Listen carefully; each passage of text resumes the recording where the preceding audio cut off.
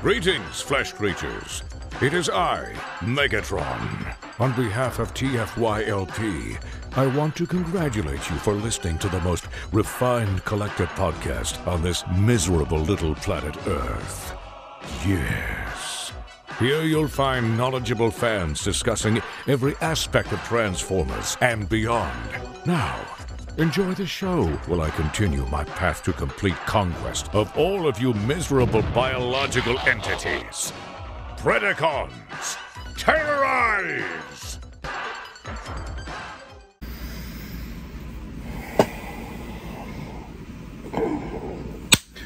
Welcome to the most underrated show on the internet. It's Cut the Tape. That's right, it's Cut the Tape. Man, it's been crazy. Let me tell you what's going on in my life. First of all, I'm opening up my own art gallery. I bought a business. Some of you know this. I bought a business. I bought a frame and picture shop. We make custom frames, custom mirrors, and I'm opening up an art gallery inside the store. Pop culture art. There's some traditional art because that's, that's the town I live in. A lot of grandmas and conservative people want to have, it's a nice lighthouse picture that's framed and I can hang it on my beach home. Ha ha ha. Or it's a nice picture of a birch. I don't know. You know what? I have that stuff. But I also have a lot of pop culture stuff. Today I had a great day at work. I got to frame some Ken Christensen art. You guys know I've said that name before. I've had some amazing stuff come in. Not all of it will be ready in time for the store opening September 1st, but hopefully TFCon, if we make it, if we can get our crap together as a society so that we can have TFCon, I'm going to have an awesome display there. I got an email from a buddy of mine who used to do art for Hasbro. He's like, hey, Rick, I found these VR Trooper. I think some of these are unreleased. I don't know. Do you want these? Do you want to frame these? Do you want to try and sell these? I'm like, I got you. I'm going to frame it. I got you. Woo! So, crazy day today at work. I'm going to relax and open some stuff up. I don't know what I'm going to open, but I got some stuff to open. The first thing I'm going to open is a big box. It's a big box from Louis. I think it's a repackaged box. I don't think that's the case box. But my buddy Ray sent me a box. I got it a couple days ago and I haven't opened it yet. But I know what's inside. He said there's a birthday present in there. It's either a belated birthday present or an early one. He didn't know, and I can't decide. So, I know there's something big, which is the box. The box is big, and I know there's a big box inside the box. But there's something else in the box. And I don't know what's in the box. I don't even know how to cut this box open, which is why I'm not even showing you. I'm just trying to cut it so that when I make the reveal, it's exciting for people. Look, see that? That's exciting. It's called cinematography. Unfortunately, there's box here too. Remember, never cut towards yourself. Always cut away from yourself towards your enemies. That's what I tell my kids. Never cut towards yourself. Always cut towards a friend or someone you don't like. That way you don't get cut. And if you get a friend cut, well, they're your friend, so ideally they shouldn't press charges this time. If they do, you're not friends anymore. That's how that works. That's life. That's the lesson I'm trying to teach my kids. Alright, I think we got this open. No! Just want this box to open! Never cut towards your genitals. Never cut towards someone else's genitals, even if they're your enemy. Just don't cut towards genitals. All right. Woo! You know, we live in a world of instant gratification where, hey, I can't find this in the store, so I'm going to go online and I'm going to buy it. Sometimes I'm going to pay a little bit more for it online, yeah. But sometimes you have friends, and by being a good person, and by, oh, you see the mannequin back there that used to be Captain America. Friends hook you up and they say, hey, Rick, I found something. I know you're looking for one. You can have it for cost, plus shipping.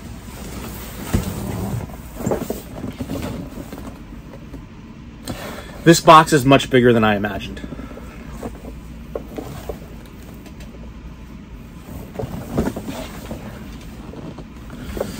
So it's Castle Grayskull. I have not, you know, I don't follow the online community so much, and I don't know if this is, you know, made from the original mold. I mean, that mold's been, you know, used so many times. Or if it's, you know, an all-new tooling based off the original. I don't know. All I know is that I love it. The box is gorgeous. It comes with the special edition Temple of Darkness Sorceress. There she is. On the back, you got a bunch of other dudes I can't find. You got Scareglow. Can't find him. You got this thing, the Land Shark. I can't find that. I found one once, but it was smashed. So I said, no, thank you. Chopped Jaw. Can't find that dude. Manny Faces. Didn't even know he came out because I can't find him. Orko. Can't find Orko either. Anyway, this is gorgeous. I love it. You shall stay sealed in your plastic dungeon for all time. I assume this is the present. Open me, big boy, Ray. You know, Ray does not disappoint. He is a good person.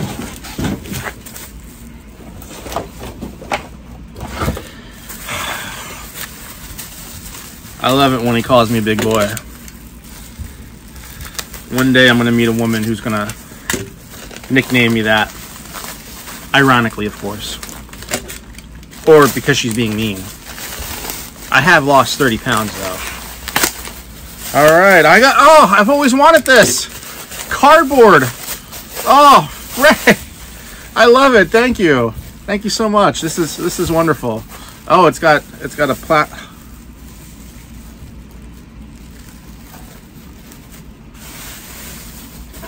Get the F out of here.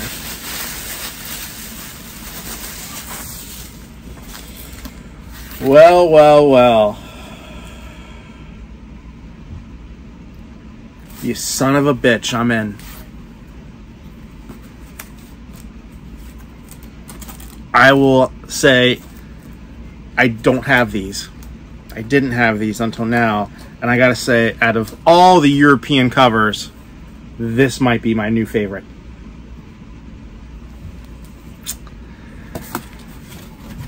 You son of a bitch.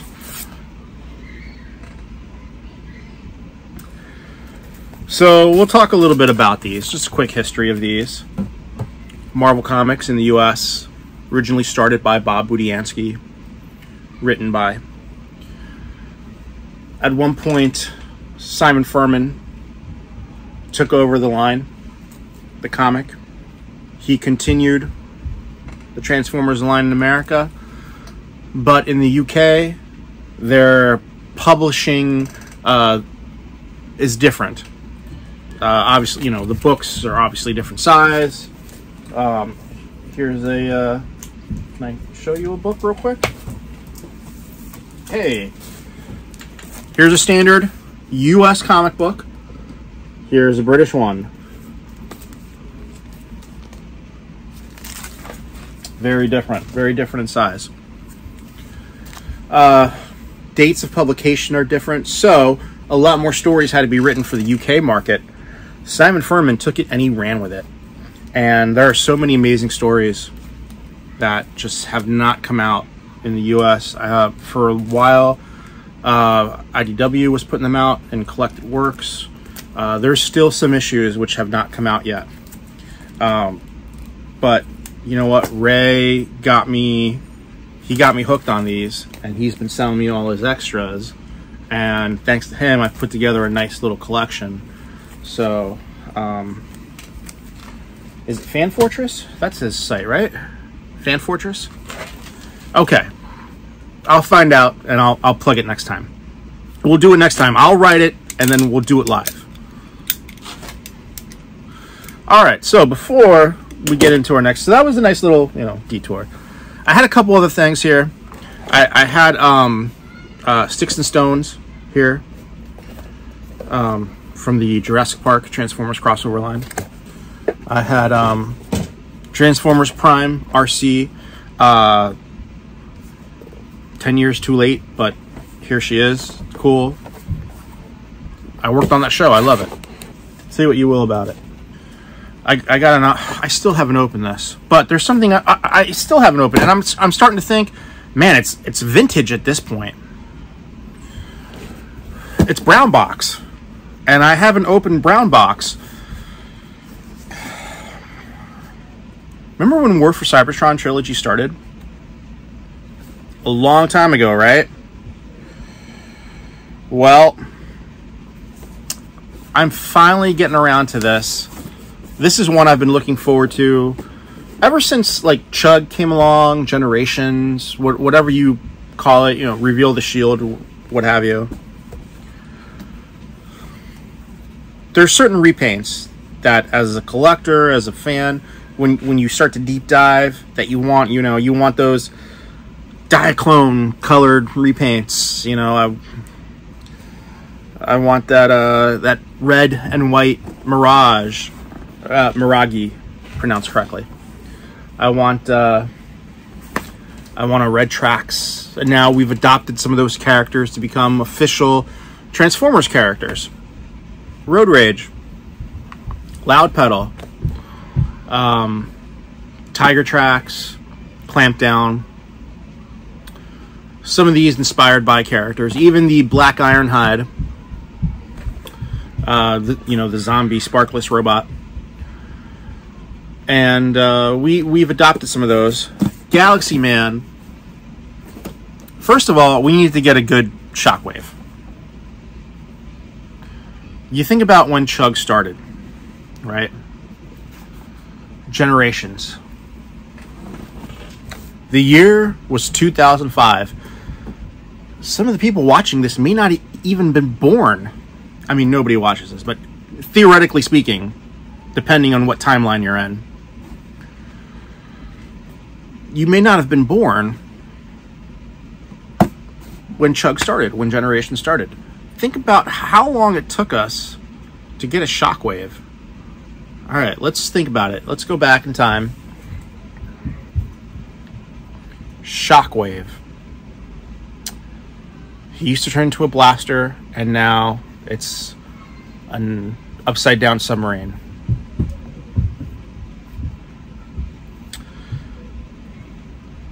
The first Shockwave to come out in a Chug-like line. I'd say Chug Generations adjacent line. War for Cybertron.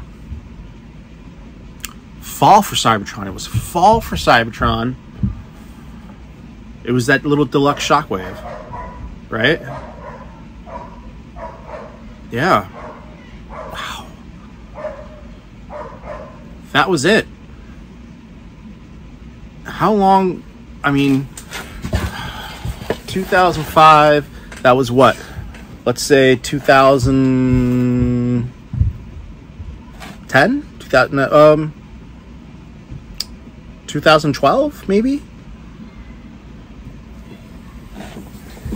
And now we get to this, and you think, all right, well, what about the Shockwaves that have come out since then? Let's think about them. You had that Evergreen Shockwave, which is pretty good, and actually sat on my G1 shelf for a very long time, on my G1 generation shelf.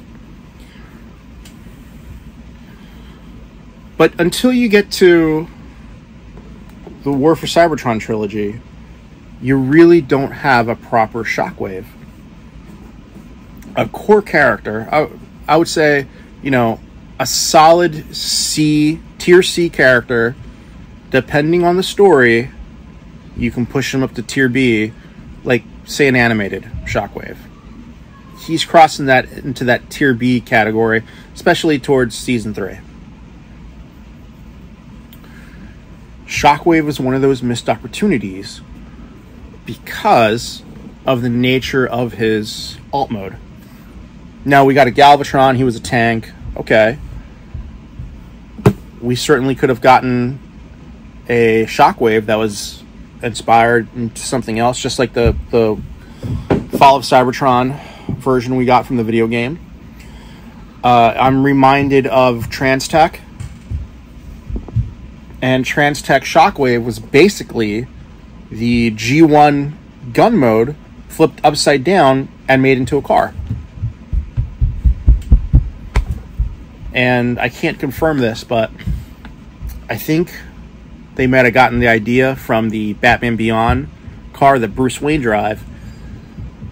The regular day-to-day car that Bruce Wayne would drive around in was the original animated Batmobile, just flipped upside down. Go look, just watch. You'll see. So, back to this. Available through Hasbro Pulse. This is one of those characters that hasn't really shown up in story, but it has a place in the hearts of, I would say, people who are mostly my age, but also people who could be younger but have taken the time to go back and they appreciate the history of Transformers. Galactic Man. There were so many versions of G1 Shockwave.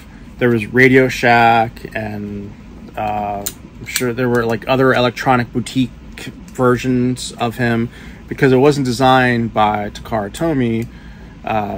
It was licensed, right? So other companies licensed it. And he always came out in gray or like silver, but never once was there ever a Hasbro Takara version in these colors. So this has been sitting, waiting for me, part of the Generation Select line, since 2019. It is August 2021.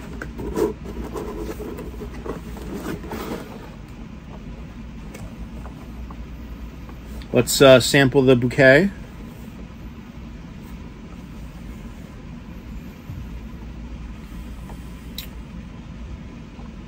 The new toy smell is definitely worn off. I think this one's gone stale. So, first impressions. When compared next to the purple version of this figure, they're going to be drastically different. But when you look at it by itself, it's hard to make an argument for it. It is very dark. It is much darker than I anticipated. Then again, so I'm used to the more silvery version of it. I think I had Galaxy Man, and I was used to the more silvery version. There was the dark gray version, which this is based off of, and there's a good chance that this pretty much matches that color. But just by itself, it's not striking. This is one of those figures that I think you have to have side by side with the original to get the wow factor of it. Unless I just completely overhyped it in my mind.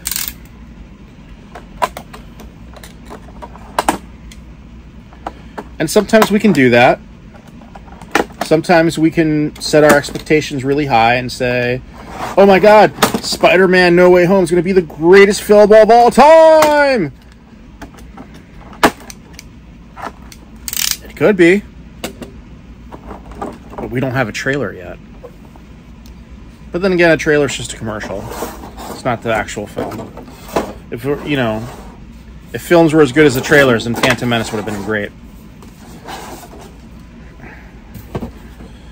Put the shoebox down. We have our instruction booklet. It's a fold out. There's no remolded parts on this. It's just Galactic Man Shockwave. So it's still Shockwave. It's the Galactic Man Shockwave. I mean, rather than calling him Galactic Man, it's funny to me that it's called Galactic Man Shockwave. I would have been happy with just Galactic Shockwave. But Galactic Man Shockwave just kind of like, it's hitting you in the head with it. I'm not saying it's bad. I'm enjoying it. I'm enjoying this now. So one thing that it's nice to see, nice little details like this. You see this? How long were these rubber tubes missing from Transformers? Right? How long has it been since the line gave us something like this? It might have even been G1. But this kind of stuff, remember like every other G.I. Joe figure in the 80s had something like this? Like a hose that connected to their backpack? He's got a hose. It connects to the backpack. Now, what I'm not crazy about is all the extra tchotchke he's got on him. I like to take all that stuff off. Make a nice little stand out of it so he can stand on it.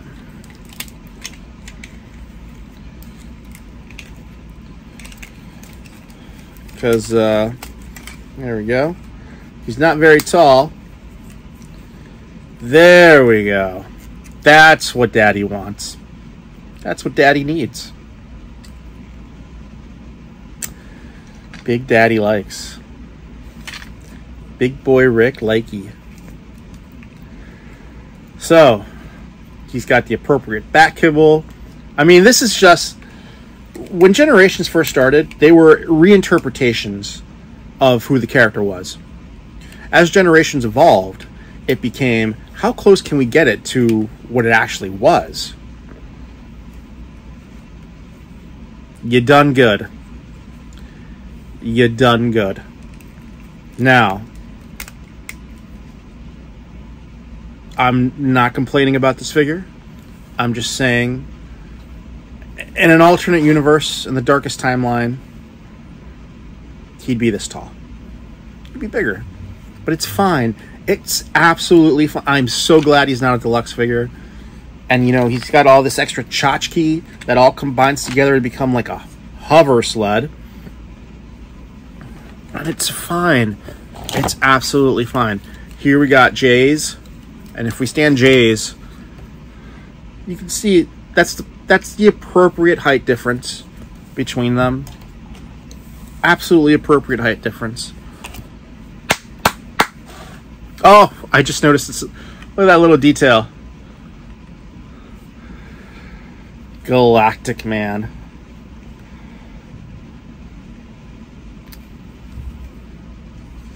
I'm happy. I'm happy with this. I'm super happy with this. All right, now we got all this tchotchke here. I'm just going to combine it together. And that's the hover sled. Yep. No time to show it to you. But I thought we'd end with something Transformers Prime. I was there for all through the life of Transformers Prime. All the way from day one conception saying, hey, we bought a network and we're going to make a Transformers show and animate just going away. And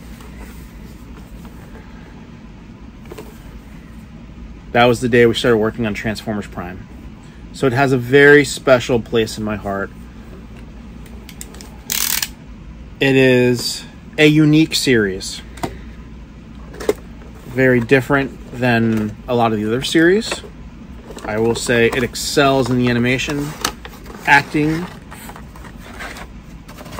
first class acting. Miss Marky Post, I got to meet her.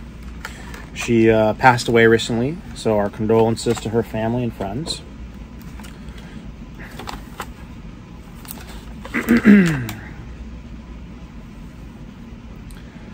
So this is technically Dark Energon.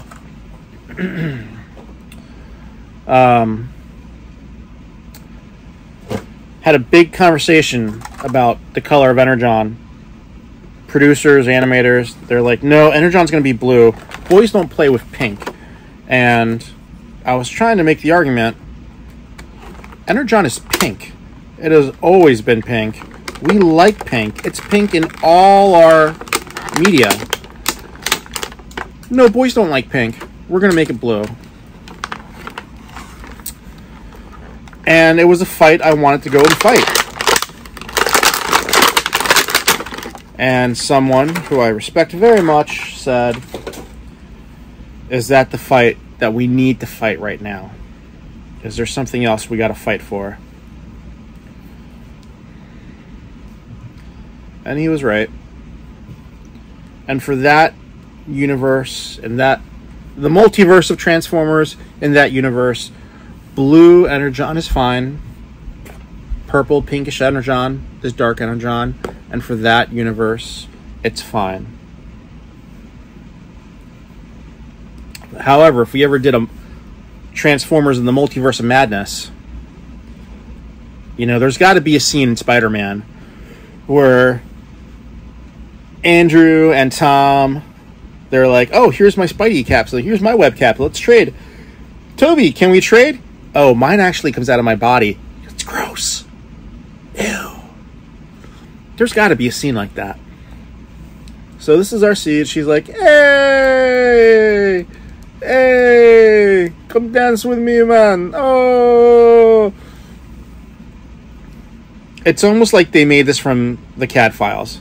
This is great. This is absolutely great. She comes with a ton of interchangeable accessories. Alternate hands. Swords, which I don't believe she had the swords in the show. I worked on the show and I can't even remember. I know the toy had them, and then these are the cannons that she had in the show. She definitely had the cannons. And then there's these little, I have no idea what the hell those are. Little flash things, maybe, that... Oh, so these little gray things, they're supposed to be Energon colored. Lame. LeMay. They're supposed to be purple. They're just gray. Put that aside,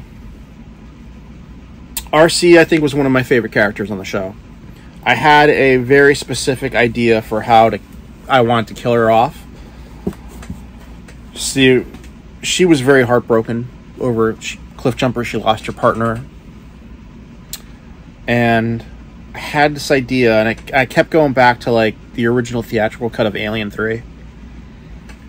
She's on it's like a gangplank or gangway, scaffolding. She's on it, and she kicks it away, and Smokescreen is like, no, and she goes off, and the platform's moving away, and then she activates a button to save the day. No more RC. That was how I wanted to send her off. They were very surprised, the producers, that I was suggesting we kill her off. Obviously, it never happened. I thought her death would actually serve the story.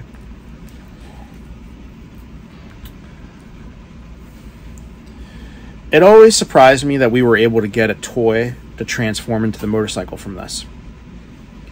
And that toy, this is, from the show,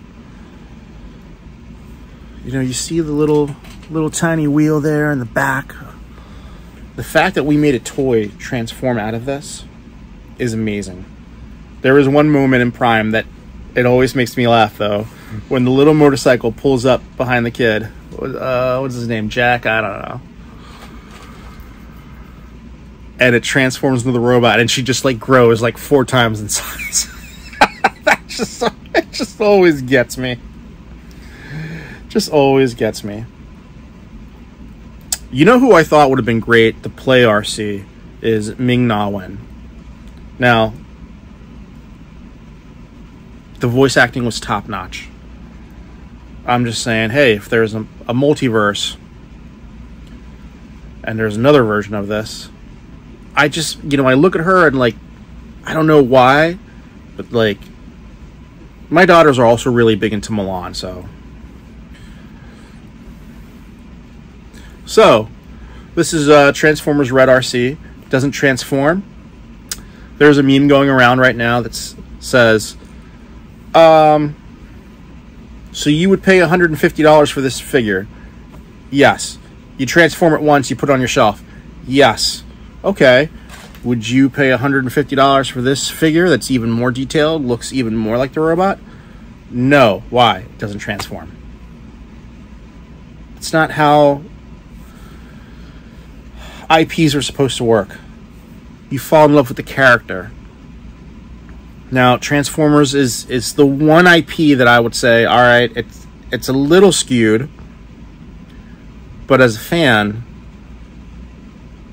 don't be afraid to collect an artistic interpretation of the character and fan base that you love. In this case, it's the Red series, non-transforming. They're great interpretations of the characters.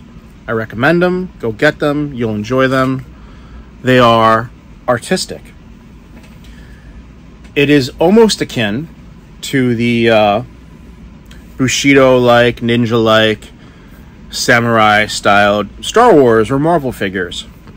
They're different interpretations of those characters. So, with that being said, we have cut the tape. We have gotten surprises. We laughed.